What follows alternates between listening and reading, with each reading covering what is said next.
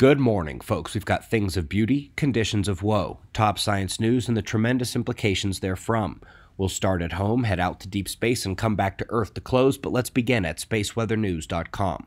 We find the last day on our star much like the last. The coronal holes are confined mostly to the polar regions. There are a couple high-latitude magnetic areas that threaten to become sunspots. None have done so yet.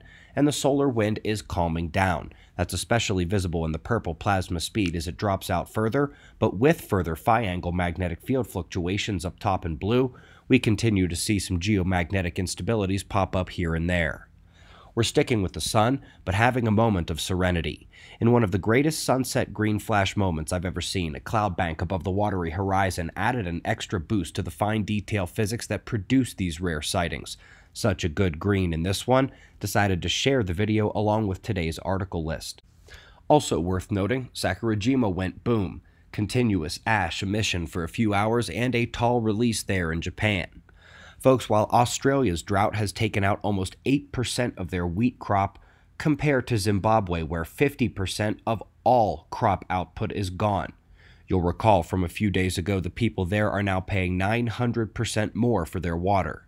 And while the southeast U.S. is baking in the first half of September, the West is not. Snow across a wide portion of the West making its seasonal debut, and also doing so in China at the northern end of a vapor system that is more likely to flood the parts of India and Nepal under the red. Eyes open there. The global August climate report came out, and this is the whitewash chart that the entire internet sees to bolster the global warming discourse. But that near-average white color is very generous to their position, because when you don't allow that middle ground and demand the above or below average color be marked, you come up with a very different view of Earth. Yes, this is every month like this, and yes, it is done to mislead the public. Interesting bit on pulsars up next. Their powerful magnetic fields are constantly accelerating electrons to produce radio waves that come to Earth in a pulsed pattern. But when its binary comes between us, we get a Shapiro delay in the arrival of the waves. And using this method, they have determined that what they describe as a neutron star component is nearly violating their models of what should be possible in space. Little reminder, plasma cosmology takes a little different spin on neutron stars. Up next, folks, this is a dark matter search with which I cannot argue. Now, while we think electrons, neutrinos, and positrons are as small as particles get, what if we're still missing a smaller electrical building block with fractions of a charge? This would not be a wholly unacceptable thing in the missing mass paradigm, certainly much better than imaginary particles which allegedly dominate the universe but don't interact and won't let us find them. Now on to something real, really real. To summarize, it was said that extra material around galaxies could replace the dark matter requirement if it's there and we just can't see it. Well, you might recall Hubble found that material surrounding the galaxies in its lost light. Keck discovered those cold halos co-rotate with the galaxies. Caltech and NASA discovered that they're being fed by helical spiraling vortex filaments of plasma from the cosmic web. And today, we learn that the circumgalactic medium is indeed even more complex than we imagined. Instead of a homogeneous particle concoction, we find multiple temperature components, meaning that our long-standing assumptions have missed varying populations and energy dynamics on subtle levels, but which surround the galaxies and encompass an area 10 times the size of those galaxies' visible star spread.